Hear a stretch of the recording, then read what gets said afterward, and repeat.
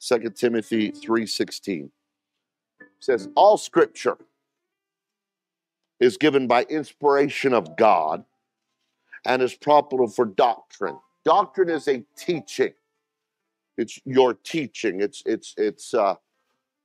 anybody ever taught you how to drive? They taught you a certain way, and some people can teach driving, and some people shouldn't, and some people can. But he's talking about scripture. The problem is sometimes we put our own slant on it. You have to be careful with that, because all scripture is given by inspiration of God, so it must be taught in the way that God intended. And it is profitable for doctrine, for reproof. We're going to be corrected. We're going to be approached scripturally, that there'll be some changing needed in your life. For correction, for instruction in righteousness. Another verse of scripture, Hebrews 4:12. And I'm going to read this verse, and then I'm going to pray, and you'll be seated, and we'll get into this tonight. For the word of God is quick, and it's powerful, and sharper than any two-edged sword. There's a metaphor being used here. And a lot of times when I was first introduced to the Bible, in other words, the blade cut's going that way, and the cut's coming this way. It cuts. But it's also a weapon. When you're being attacked, it's a weapon to protect yourself. Are you hearing what I'm saying? Piercing even to dividing sunder of soul and spirit, and of the joints and the marrow, and listen to this, is a discerner of the thoughts and the intents of the heart. And that's crucial, because a lot of times we live in a world today where people are making profit of other people using scripture. I'm not afraid of people owning Bibles and reading them. But if you look back in our history, there was a period of time where they wanted to keep general public from reading the Bible. I took RE in England. Did they still teach that when you were in school? Right. I'd go to a class called RE, and then right after that, I'd go to history and learn about evolution. RE was religious education. Miss Stacy was my teacher. And she got to go to Israel one time, and she came back with a jar of the Dead Sea. Never forgot it. So I would have religious education and evolution so that I could make my own decisions about what I was going to believe. And I'm for that. I don't mind people teaching evolution. I have a problem with it all. If you want to believe you came from a monkey, you go ahead and run with that. I believe I was fearfully and wonderfully made like the Bible says. So anyway, Jesus, we thank you for your word tonight. God, I pray that you help me with this quick instruction tonight. Open our hearts and our minds to receive your word in the fertile soul of our souls. In Jesus' name, and everybody said amen. God bless you. You can be seated. I'm going to read Revelations 22:19. I'm going to be scripture heavy for a few moments just to try to get the word of God out there. But I want to talk to you about the dangers of distorted doctrine. And remember, doctrine is a teaching.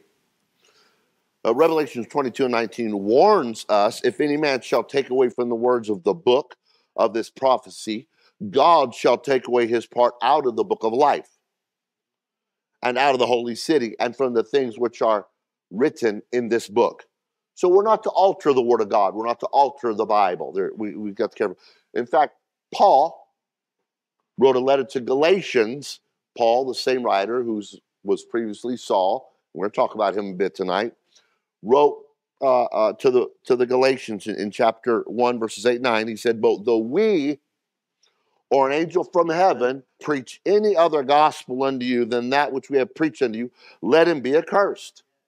So we need to take note of doctrine or teaching. And just because there's something called a church on every corner doesn't necessarily mean that's the church Jesus is coming to take out of the world. Are you hearing what I'm saying? As we said before, so say I now again. He's going to repeat himself. In other words, he's putting emphasis on don't change the Bible. Don't alter what it means. And here's this phrase we hear all the time. Well, that's your truth. Or this is my truth. Let me tell you something. The Bible says, let God be true and every man a liar. So I don't have a truth. I'm going to believe this truth. And I'm responsible for making sure I'm understanding it how it's intended and written. I'm going to get into that in a minute.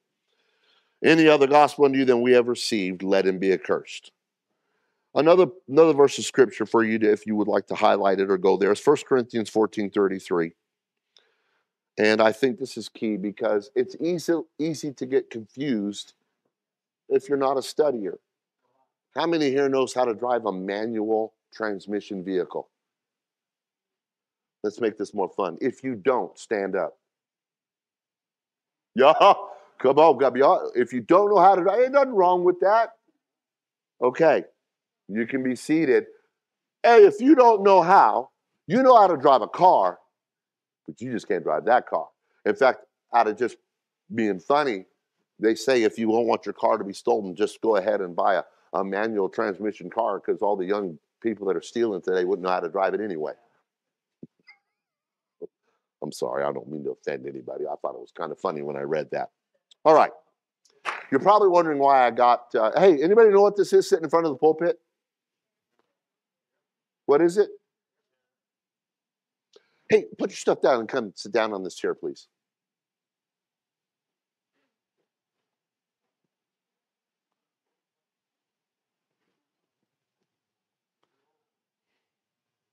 What are you doing? What? Why? Speak loud. Oh, it's to be uncomfortable. What else would you say about this chair? You do agree that it's a chair, but you don't want to sit on that chair's for sitting on, right? But you don't want to sit on it how it's presented. What do you want to do? Intended. So let's do that.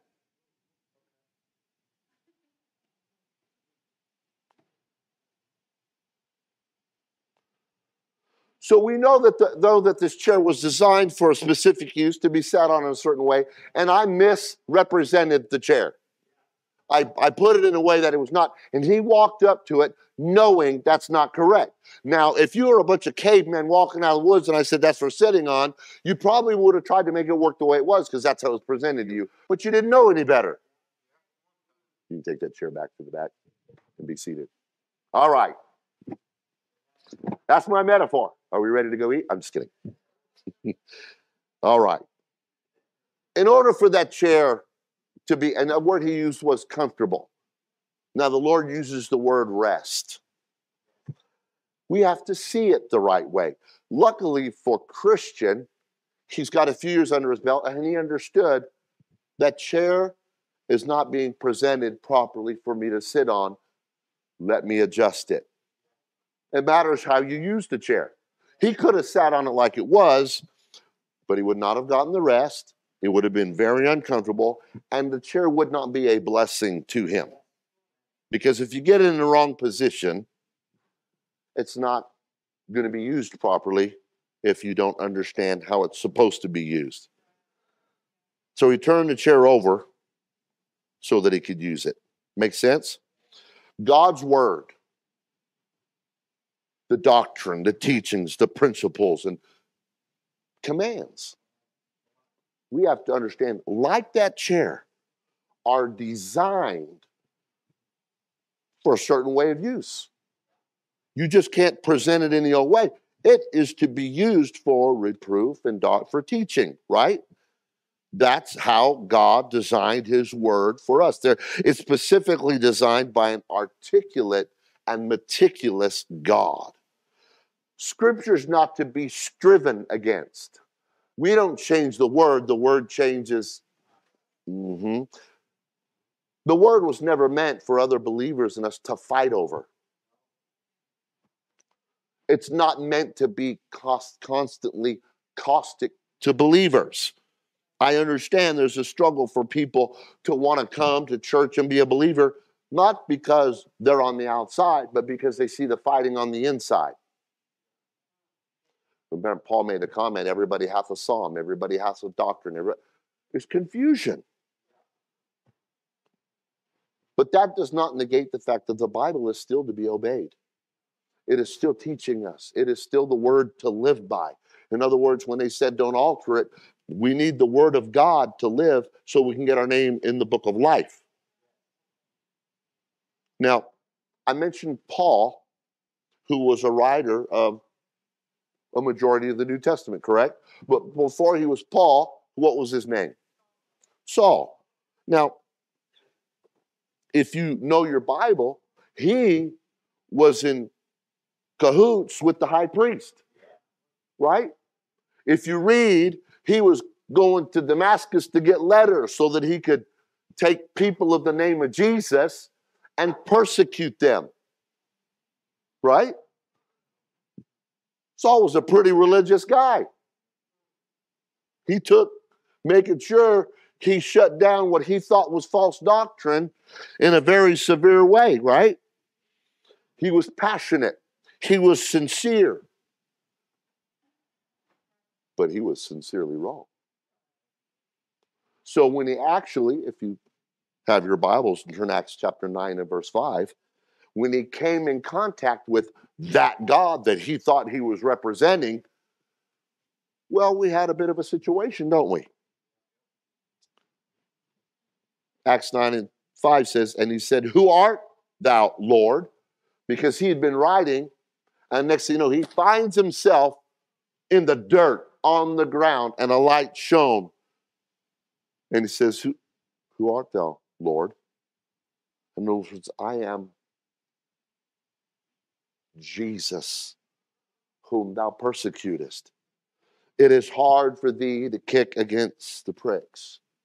In other words, you're taking religion the wrong direction and you're making it hard. You're making it difficult. You are causing problems with something that I've instilled and put on this planet to save humanity.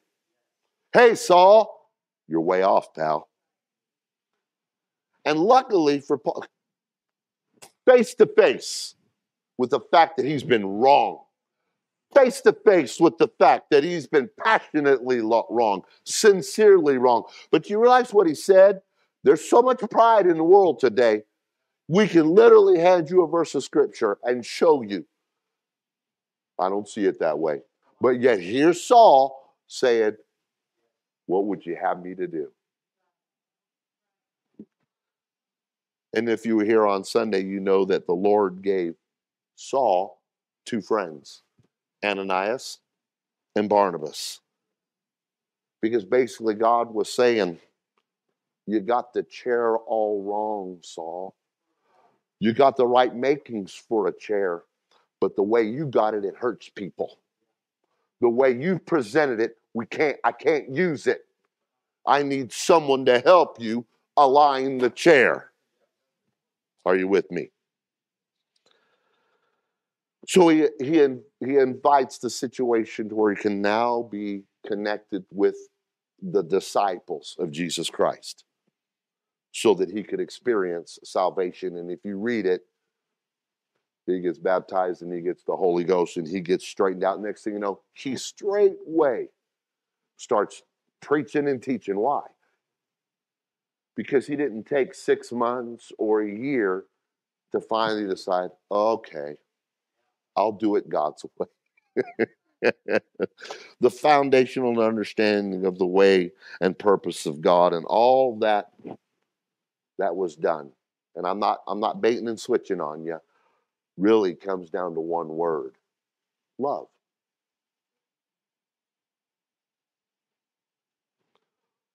Love will instruct and show a person their error. Now, don't confuse love and the word tolerance. If you're doing something wrong, oh, God help you that someone love you enough to say, hey, wait a minute. Hey, wait a minute here. Are you hearing what I'm saying? In 2 Timothy, Paul writing still, and the servant of the Lord must not strive. I remember as a brand new convert, I was one of those. I looked for someone that I knew would not have it right. And I wanted to joust. I wanted to spar. I did in my youth. And I'm so thankful that I grew up. And I realized that the Word of God, it's quick and powerful all on its own. It needs me to love people to give them the truth. And so he teaches here, but to be gentle unto all men, apt to teach, patient, in meekness, instructing those that oppose themselves. Listen, if you don't have the doctrine right, if you don't have it how it's intended, you're opposing yourself. You're hurting yourself, and you're hurting those around you. If God peradventure will give them repentance to the acknowledging of the truth, do you realize how wonderful, how powerful, how needful repentance is? If Paul didn't have that element of repentance when he got struck down, he could have been just an angry blind man, not willing to listen to an Ananias, not willing to realize, I need a Barnabas to help me join with the brethren that don't trust me. Oh, thank God. And everybody that desires the office of a minister, there needs to be something about you. You don't want to you want to pull people together, and you don't want to tolerate people that want to divide. Are you hear what I'm saying? And that they may recover themselves, listen to this, out of the snare of the devil, who are taken captive by him at his will. Understand, all this division and this different church here and different church there, that was never the will of God. Never was. It's our calling as a church, as a body of Christ, to help people use the word properly so that we can step into somebody's life. Wait a minute, you got the chair wrong.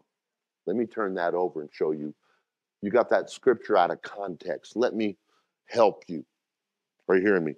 Everything God gives us, there's a purpose. There's proper position. There's proper orientation and context, because all scripture. Now, I'll be honest with you. There are some in the canon or in our Bible that were added. There were. Most of you don't even know what they are or where they are unless you get in deep and study and you realize in the canonization of Scripture there were some things done and added. Just because you see the little italics word, that's not all. There are some actual, and I'm not going to get into that tonight. That's for another Bible study or a private Bible study, because there are some people, you're believing some things, or people in the world believe some things that are altered because you don't realize that wasn't in the original canon and that was added. And then you start coming up, you got NIV and all these, you go through 500 different Bibles and a new one every year. Something's happened, folks. The book of Revelation has been unheeded. The book of Galatians was unheeded. Paul, of anybody who was Saul, who got corrected, understood, don't change this stuff. But there's been a lot of changing going on. God gave us this Bible. He gave us the church with love because he's loving. Now we receive the word of God and receive teaching with that understanding. Like a chair that's repositioned, you're going to find the comfort, the rest, the purpose, and the peace that God gives. When we receive and utilize what God has given us, we'll realize that God's commands are not grievous. God's directions aren't painful. What we find in the pages of Scripture, in that fragile rice paper, and if you got a good Bible, it's made out of what they call a rice paper, that you can wrinkle it. It can get abused a little bit, and you can straighten it out, put it back here a little, and then you come back a little while later, it won't even look like anything happened to it. That's just something about Bibles that there are high quality Bibles and low quality Bibles, and thank God we got a Bible. There was a time we didn't, and it blew my mind that I was not a believer for years, and here I am in England taking these classes and learning about William Bede and all these people, and Tyndale and all these people, what they went through to get the Bible into the hands of you and I. I just was trying to get through the class. But I look back now and I'm so thankful for Miss Stacy, who taught regardless of the kind of dirt or field or ground that fell on. And she didn't realize years later that it would come to the forefront and be useful. Because the Bible's a love letter. Well, it's 66 love letters. God, He loves us. And He is showing us the way, and He is explaining what we need to know. And if we will receive it in the way that it's given, in the way to be presented, we will learn, we will live, we will love, and we will thrive. We will find rest and so many other wonderful things in that relationship with God. In fact, he says, Jesus says in Matthew 11, He says, take my yoke upon you and learn of me. Everybody say learn. There's nothing wrong in knowing you need to learn. There's nothing wrong in knowing you need to improve. Jesus goes on to say, for I am meek and lowly in heart, and ye shall find rest for your souls. You don't need to be restless. For my yoke is easy and my burden is light. The prophet Jeremiah, who we know went through some hellacious things, said, thy words were found. And he talked about it in a reference. He said, I did eat them. Sometimes the word of God can be tough to swallow when you're stuck with a certain mindset. It's kind of, I look at it like when I would sit down. I loved it when the meat and the potatoes or the macaroni and cheese got put on my plate. But when you put those peas on my plate, some of that, it may have been good for me, but it was tough to get it down. Some of the word of God can be like that when you realize I need it. It's good for me, but I've acquired a taste for something else. Are you hearing me? And he said, and thy word was unto me the joy and rejoicing of mine heart, for I am called by thy name, O Lord God of hosts. Remember, Hebrews 4:12 says the word of God is quick and powerful and sharper than any two-edged sword, piercing even to dividing asunder of soul and spirit and to the joints and the marrow, and is discerner of the thoughts and the intents, of the heart. Psalm said in Psalms 119, 105, thy word is a lamp unto my feet and a light unto my path. So when you're looking, when you're turning those pages and you're reading, and you find yourself living those words correctly, you will find that rest. No matter the torment or what's going on in the world, you will find that peace. You will have that peace that passes all understanding because you recognize this has to happen. It's in the Word. I'm not going to freak out. I may not enjoy what's going on or watching my country go a certain direction or see what's happening, but I have a peace that lets me know I know what's in the Word. Because, and I'm going to read it again. Listen intently what he told Timothy. Listen, Timothy. All scripture is given by inspiration of God, and it is profitable for doctrine, for reproof, for correction, for instruction in righteousness. So when you get to the book of Matthew and you find Matthew 28:19, and you get to the end of Mark and you find Mark 15:16, and you get Luke 24:47, Acts 2:38, Acts 10:47, Acts 19:1-6. They aren't meant to disagree. They are meant to harmonize. Write them all down together. Read them at once, and you will see there's not confusion there. When Brother Joe gets up there and speaks, he's saying the same thing as I am, just in that Samoan dialect. He transposes his words sometimes. But don't get upset if you found a Hebrew Bible written in Hebrew. If you picked it up like we read our books today, you'll find you're going to have to flip it over and turn around because they write. What about if it's in Chinese? You see, these verses were not to cause divisions or different doctrines.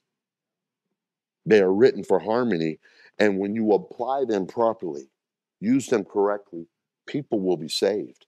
People will find rest for their souls because all scripture is given by inspiration of God. Are you hearing me? Is profitable for doctrine, for reproof, for correction, for instruction in righteousness. Now, I don't recommend you do this for everything in life, but for the sake of tonight, I am going to do something to show you something. Hey, Siri, who changed the baptismal formula?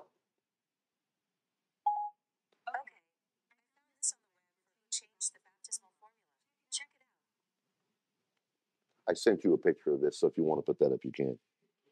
I am going to the camera, folks.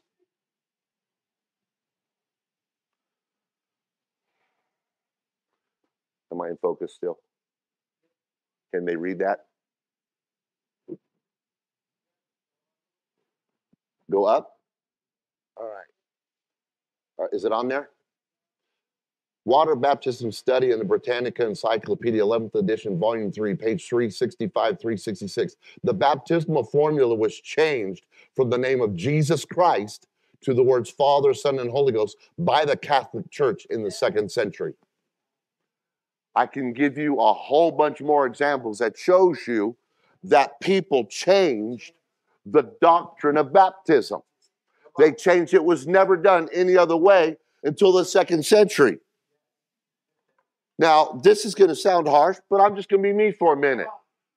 The book of Revelation says don't change it or you're cursed. The Galatians, Paul, who had a direct conversation with Jesus, said don't change it or you're cursed. Wait a minute. The Catholic Church changed it. The Baptist Church came out of the Catholic Church. Let me tell you something. We better get in the book. We better stay in the book. We better baptize in Jesus' name. Philippians 4, verses 4 through 9 say, rejoice in the Lord always. And again, I say rejoice. Let your moderation be known unto all men. The Lord is at hand. Be careful for nothing. You better make sure you find harmony in the scriptures. All those verses that I read to you in Matthew, Mark, Luke, Acts, they all say something slightly different, but they all mean the same thing. The Lord is at hand. But in everything by prayer and supplication with thanksgiving, let your requests be made known unto God. And the peace of God, which passeth all understanding, shall keep your hearts and minds through Christ Jesus. Finally, brethren, whatsoever things are true, whatsoever things are honest, whatsoever things are just, whatsoever things are pure, whatsoever things are lovely, whatsoever things are of good report, if there be any virtue, if there be any praise, think on these things.